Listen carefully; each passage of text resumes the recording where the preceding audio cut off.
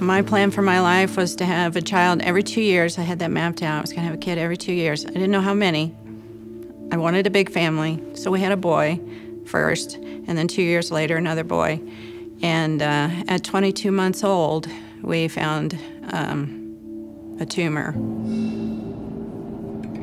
Suddenly, we were thrown into a whole different world, a world I didn't even know existed. And we were thrown into the medical world, into surgery, into the hospital, into chemotherapy.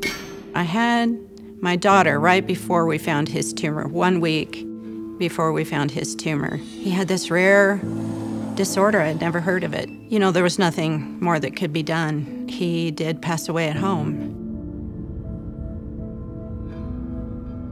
In the meantime, we had another son. It started with my daughter. She got bone cancer on her rib. My husband got thyroid cancer. And then he got Burkitt's lymphoma. I've never seen chemotherapy that tough. Drew got bone cancer just like his sister. It was more intense this time. And then Andrea got cancer from her chemotherapy. She needed a stem cell transplant. My husband was diagnosed with the same thing as my daughter.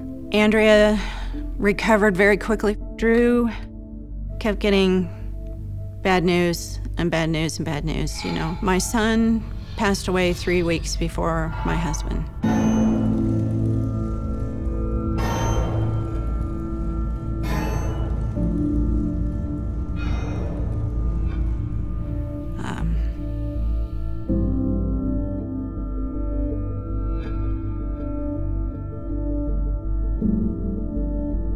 I began to think, maybe I couldn't do this. You know, maybe I wasn't strong enough.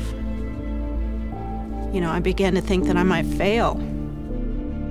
But the Lord was not going to allow me to fail. And I know that that's not unique to me. That He does that for everybody. It's not always about us.